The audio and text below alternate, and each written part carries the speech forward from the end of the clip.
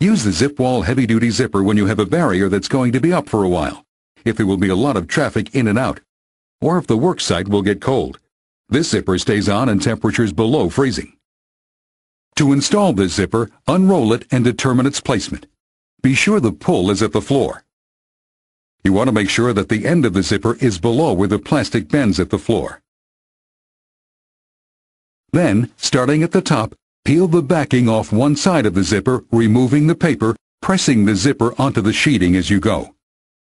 When the zipper is in place, open the zipper to the top, and then cut the opening with the ZipWall Zipper Knife Sheeting Cutter.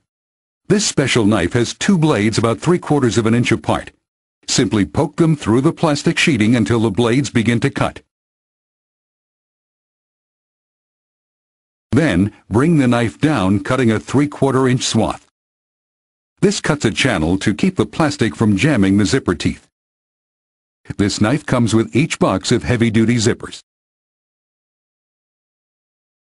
This zipper is great for use in temporary interior barriers where the temperature doesn't go below 55 degrees Fahrenheit.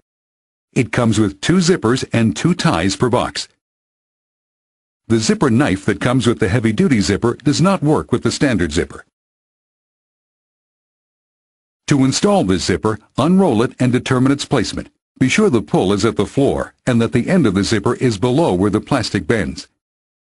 Then, starting at the top, peel the backing off the zipper and press it firmly onto the sheeting as you go.